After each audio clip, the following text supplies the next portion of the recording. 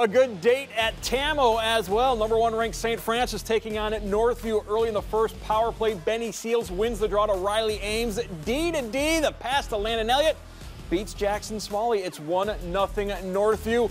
Knights wouldn't back down. Austin Nowak standing on his head for the Wildcats. St. Francis dominates possession and shots on goal. They kept coming at the Wildcats. Nowak kept stopping them. 28 save shutout.